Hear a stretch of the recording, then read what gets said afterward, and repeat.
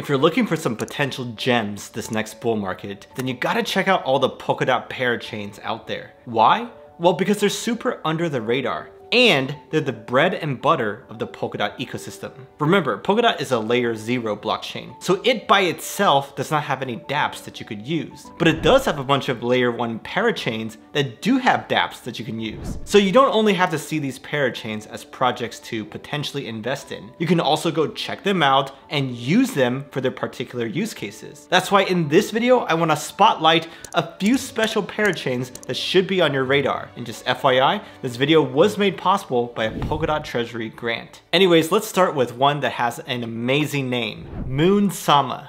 Now this project is all about NFTs. It's an NFT infrastructure project that makes it easy to build and deploy collections on multiple different chains. And it does so with this architecture, or stack per se. At the very bottom is their Parachain, aka the Moonsama network. Its purpose is to host all the products and services they offer. For example, two tools they have are their multiverse portal and Moonsama Composer. The Composer lets you quickly create NFT collections just the way you like it. And the portal lets you create a broader ecosystem around your collection with things like token whitelisting, rewards distribution, etc. Those are just two of the many tools that they plan to offer, but on top of those are some existing apps that showcase the power of Moonsama. I'm not gonna go too deep here, but they have their own metaverse, their own NFT marketplace, and a wildlife initiative that's quite unique. They also have an upcoming arcade game that looks like a cyberpunk style Mortal Kombat, so that's pretty cool to see. But yeah, as you can see, the Moonsama ecosystem is already quite robust, and all of it is powered by their Sama token. Sama is actually packed with a ton of utility. You need it to pay for goods and services on their network, to stake for validator sets, to gain access to events, and to participate in governance. One thing that I really like about Sama is that it was a fair launch, and most of it is held by the community, so we don't have to worry about shadowy insiders dumping on us. So all that's to say that Moonsama plays an important role in the Polkadot ecosystem as a driver of all things NFTs. So if you're bullish on NFTs as a sector, then Moonsama could be the parachain for you. Now, this next parachain targets a whole different vertical. It's called Kilt Protocol, and its focus is decentralized identity. Kilt is actually an OG project founded back in 2018, but that doesn't mean it's less important than these newer, hotter projects, because identity is a crucial part of any blockchain ecosystem. So Kilt actually helps both consumers and enterprises with their identity needs. For consumers, they let us take control of our digital identity. Like we can generate our own decentralized ID, or DID, and control access to our personal data in a way that's never before been possible. Just think about it. One identity that you can bring with you across all Polkadot parachains. Wouldn't that be amazing? Anyways, as for enterprises, they can issue secure blockchain credentials for transparency and security. This is super crucial because arguably it's the lack of secure identity solutions that has kept billions of dollars of potential investments from flowing into the crypto space. So if Kilt succeeds in its mission, then it'll bring a ton of new capital to our industry and could even capture some of that value. Now here's the thing, Kilt's value isn't only hypothetical. There's already several projects using their products and services. Just to name a few, there's Sporn Wallet for generating your DID, Social KYC for proving control of your email address, and DID Sign for signing files in a way that's tamper-proof. On the enterprise side, they have a huge partnership with Deloitte to issue reusable digital credentials on Kilt that support various KYC processes. For example, recently that was tapped by a giant shipping company to run their Know Your Client and Know Your Cargo system. So any way you slice it, Kilt's existing adoption is impressive. But hold up, because one key component of Kilt that I have yet to mention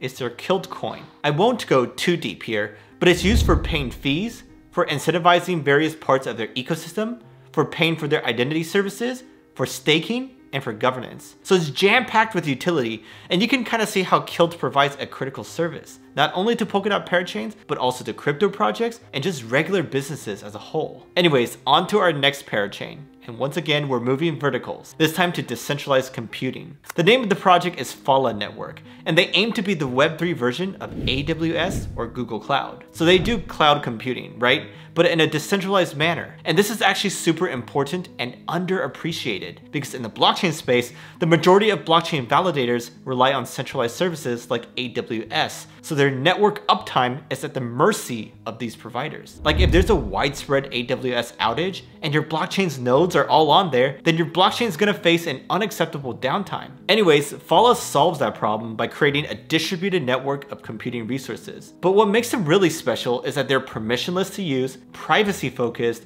and they're great for developers. So all of that makes Fala a great place to host dApps, like games or metaverses, or you can use it to render NFTs and do other compute intensive activities, or you can even deploy your decentralized exchanges on there to ensure privacy and prevent front running. So Fala is great for all sorts of use cases, and a key part of that is their special FAT contracts. This is their reimagined version of a smart contract. But FAT contracts have additional functionalities like complex computation, low latency, and low cost. Another big difference is that smart contracts are executed on the blockchain, but FAT contracts are executed off-chain in a trusted execution environment to provide an extra layer of security and privacy. So yeah, that is super powerful. But another key part of Fala is their PHA token. You need that to pay for transactions or to be a miner/gatekeeper on their network. And one thing I really like about it is that they never did an ICO for it. It was only distributed through a private sale and mining emissions. So yeah, Fala is incredibly useful and it plays a key role in the Polkadot ecosystem with their distributed computing resources that any dApp or parachain could use. Now, so far we've covered a parachain for NFTs,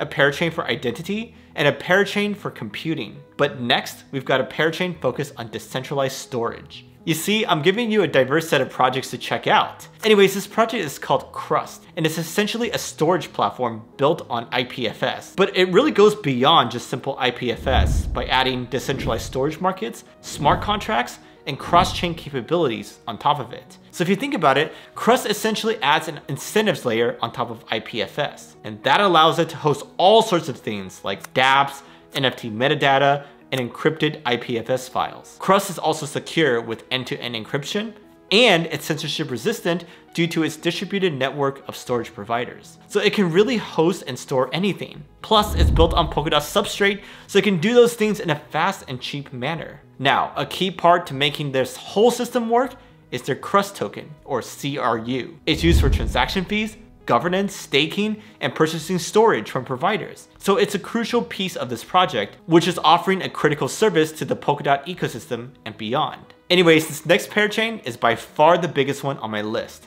and it's none other than Astar Network, aka Japan's leading blockchain. So this is a big one in the world of interoperability because they support both EVM and WebAssembly, so they have far reach with their multi-chain capabilities. But I think what's most impressive about them is the amount of adoption they've gotten so far. Astar already has a bunch of dApps in their ecosystem. They also have a lot of big name partnerships under the belt, like they're working with Sony to build a new chain using the Astar stack, and they partnered with Toyota on a hackathon earlier this year as well. They were even selected by the Bank of Japan to collaborate on their CBDC proof of concept. So that's all super impressive, but what I'm even more excited about is what's coming next. For example, they have a ZK EVM testnet live right now, with the mainnet set to launch early next year. And they also have their Astar Tokenomics 2.0 coming soon, which is going to be amazing for their ASTR token. It's going to reduce inflation, add dynamic rewards, align their fees, and it's going to greatly boost their dApp staking model. Speaking of dApp staking, that's an innovative part of the system that I'm a huge fan of. Basically, through their build to earn program, developers can earn money by getting a cut of the block rewards when people nominate them. So Astar treats builders as first-class citizens, and I think that will pay massive dividends for them in the future. Anyways, that was a lot of parachains, wasn't it? There's actually a lot more, but I wanted to give you a diverse selection of them to check out. And like I said, a lot of them you can already go use and try out. So go do that by using my links in the description, and don't forget to subscribe if you want to see my next Polkadot video, which will be all about its upcoming catalysts in 2024.